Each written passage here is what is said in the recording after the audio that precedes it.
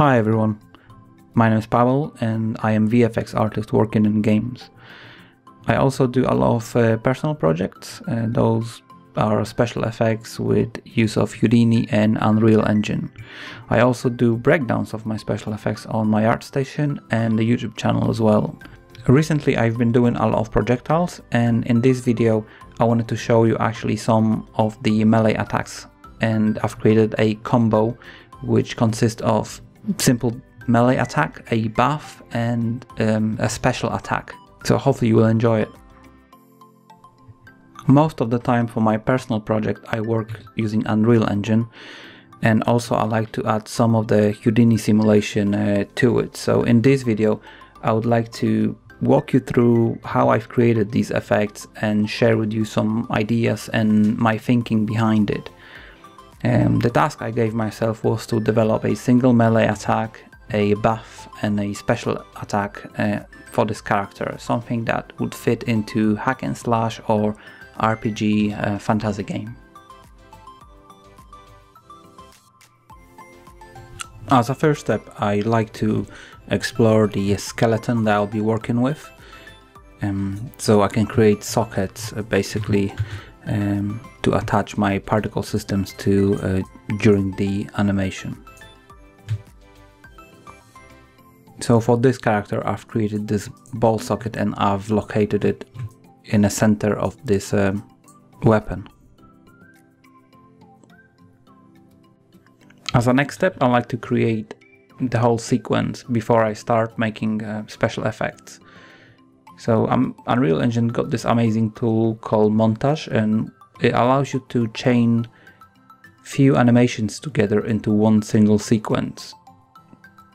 So as you can see in this part, I'm just scrolling through and I've added a default attack here, then it goes to raw, swing start, swing and swing end essentially, and then it goes back to the idle. I've also placed a couple particle systems and I timed them to the animation. So as you can see the character is about to swing his weapon, and I wanted the trails of sparks to start at this time, and I also put them into the ball socket which I showed you before.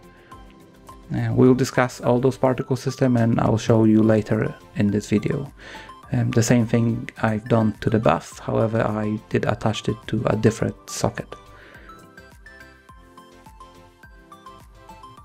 Once I'm happy with the animation setup, I like to take a break from Unreal Engine, and I usually go to Photoshop and I've created some textures for the attack, but this time I just went to the Houdini and I've created this fracture sequence for the final attack. As the character smashes his mace to the ground, I thought it would be cool if the ground would break into pieces. Also, I think it would add a bit more details and make the attack a bit more epic and just pleasant to look at. The rigid body setup is relatively simple. I have detailed tutorial on the subject, how to do a similar setup on my YouTube channel. Basically, you create a rigid body simulation in Houdini and you export it as an animation to Unreal Engine. Okay, so now I've got animation sequence ready and the ground fracture as well. I just went and I've created simple blueprint. So basically, when you press a B button on your keyboard, it does the whole sequence. This one montage I showed before. And I want to talk about first this effect, which is a weapon swing.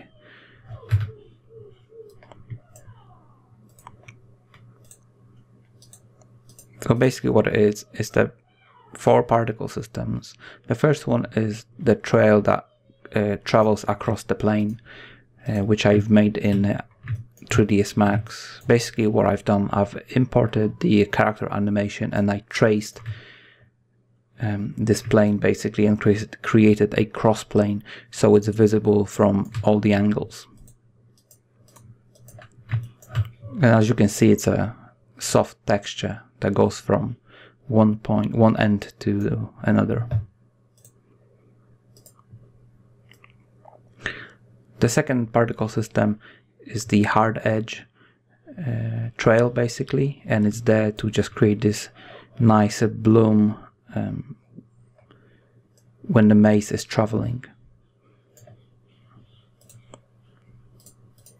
And whether it's a hit effect, it doesn't necessarily need to be there. I'd imagine you can basically separate it and implement it in a game when the weapon actually hits the object. But I think it adds nice hit effect to the character and also grabs player attention just to let him know that he's about to get hit.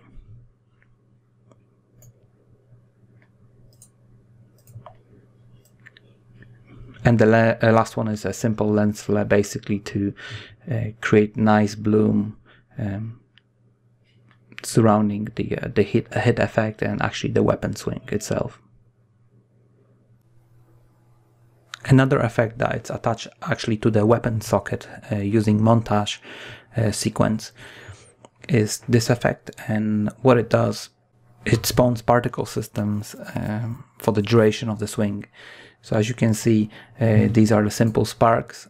I've got the fire as well, which serves the purpose of being larger sparks, but with a bit more texture definition and shape as well. You can see I've got this hit effect as well, that it's coming off the mace, so it seems like it's glowing. And also I've got a lens flare there just to create this flash effect. Okay, so after the weapon swing, we've got this buff effect, and it's there to show the player that he's about to get hit with this powerful attack. As you can see, the whole character glows and it spawns a bunch of sparks and this fire effect as well.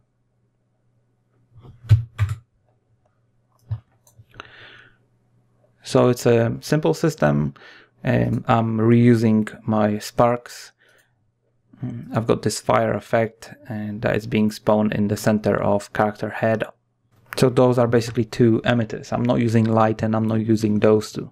I just duplicated the previous system that I've got for the weapon swing and disabled those, and also I just changed a couple parameters on the dust and the fire. Okay, so now he have his weapon swing, he buffed himself, and now it's time for his special attack, which is this ground fracture with a glowing spikes coming off the ground, basically. So what I've done, I've imported the fracture, and I'm timing it in the blueprint, which I'm going to show you later. But I've created this effect, and it's fairly simple. It's just a simple plane with some geometry, and what I'm doing actually, I'm masking this area and I'm moving a texture with the noise on top of it and intensity as well over time. So what's happening is, starting from nothing, as you can see, the texture animates and it's moving towards the target. Oh, it's just moving forward really, and you control the intensity of it in the blueprint using timeline.